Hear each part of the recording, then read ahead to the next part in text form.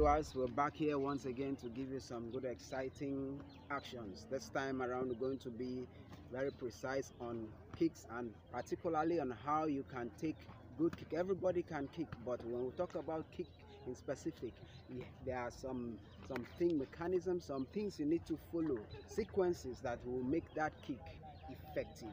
So watch out.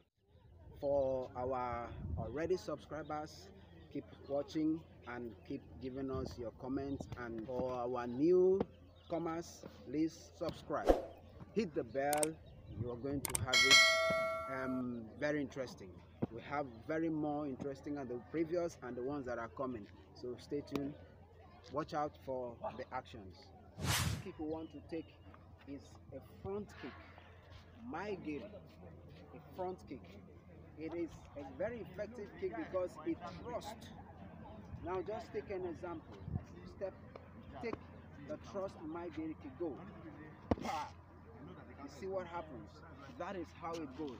It thrusts. Now, what makes it that good or that effective? For it to be able to take the target off, there are series of things that we need to watch out and talk about. Now lift the leg sequentially, good. Now this is the first thing. All these are the processes that ends up with the good migrate, a good front kick, but it comes as if it comes as one, just at once, but they are stages. So now this is the first stage. When it comes up here, it locks here. Now the next stage is flaps from the knee. Bah! Now when it flaps from the knee and the waist equally thrust forward. Now return it, bend it. Now flap and thrust in, go. Bah! See, that is what happens. Okay, now if that is it, how one will ask a question: is it possible that you take there and then you're not at the mercy of your opponent? Because you might take pop and then land in. No. Why? Because you have to share your weight.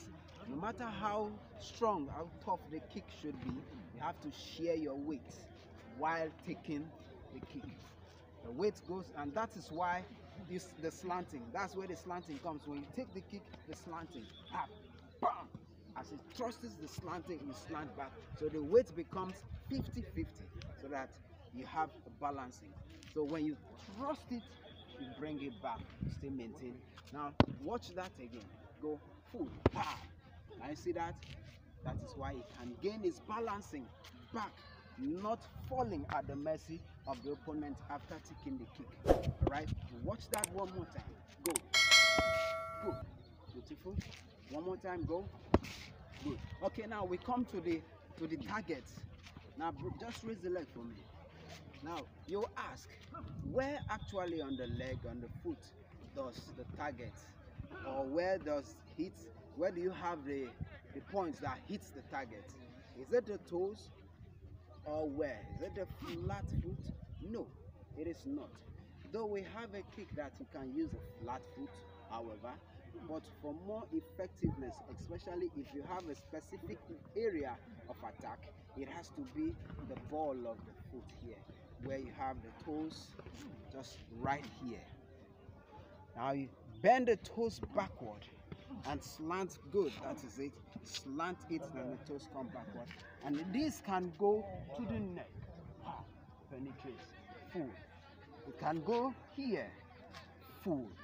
So these are the ways you can take your kick, the front kick, to be very effective. Very, very effective. Now let's take another kick. The other one was a front kick. This time around it's a slap kick, a mawashigiri. It also has its own way of landing and how to make it effective. Like I said before, anybody can kick, but it has to do with you knowing the actual sequencing that you use in your kicking. Now, the steps and the process that goes with it with the mawashigiri, which is a slap kick, is this. Now go. Ah, good.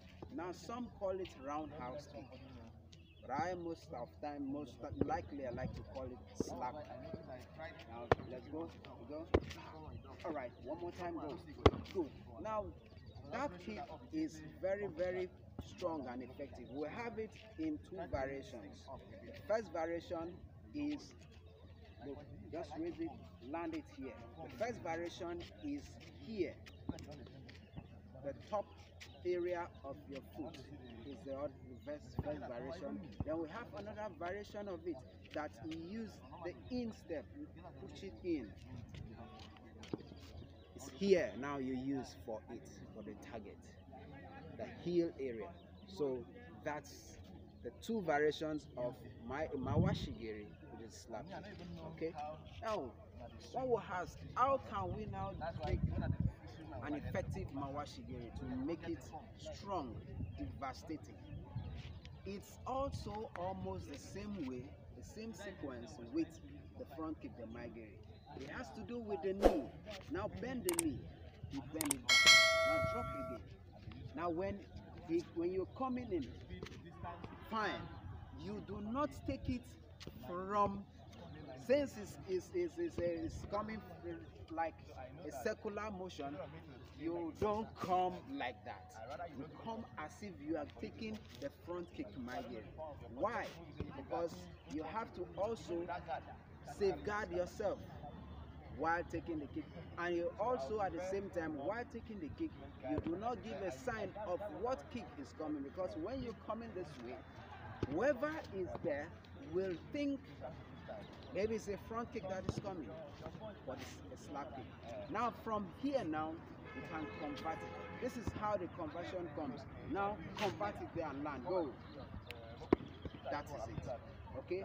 Now if the waist and the knee is not involved in that kick, it can never give you the result, the required result. So you have to be very, very careful when taking a slap kick.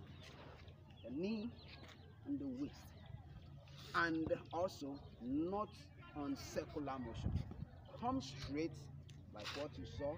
Come straight as if you are going for a front kick, and then convert it. That's the effective one and the most safe one. Okay. Okay, the third one now, which might be the last one for today, is the side kick, yokogiri. Now, just like we have two variations on mawashigiri, the top surface of your foot lands on the target, and also the instep also lands on the target. Those are the two variations. They have their different parts to play when you're talking about devastating action. Now, this one equally, the yokogiri side kick, has also two variations. We have the knife edge variation, and we have also the full foot stamping that lands on your target.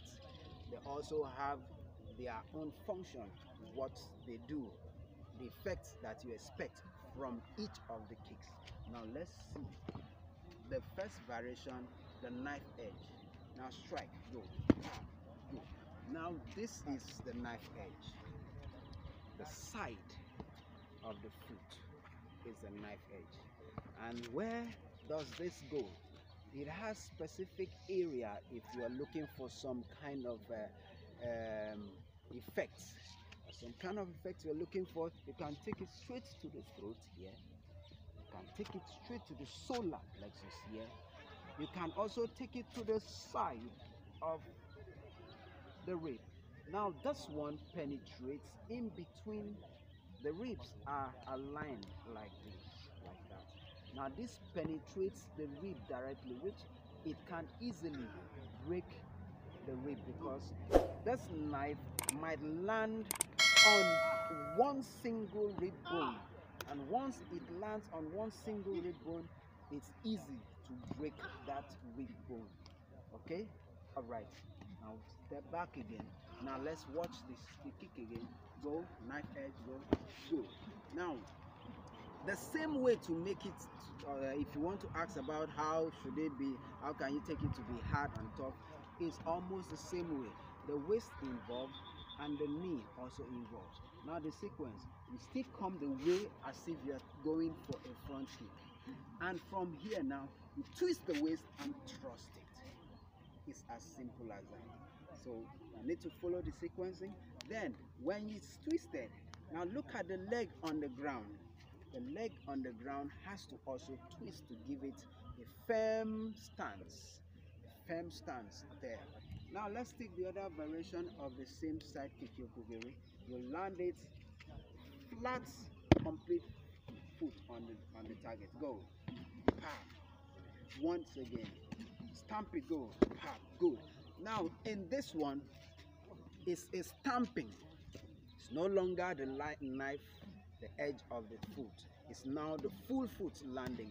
This one also is like a hammer on the target because it comes full, and this is mostly used to take an opponent off the area or off the range of the target. Is also very devastating. And how you take it to be effective is also the same way. The waist and the knee involved, and the sequencing also comes as if you're taking your maigiri, your front kick, and convert again and stamp. It's as simple as that.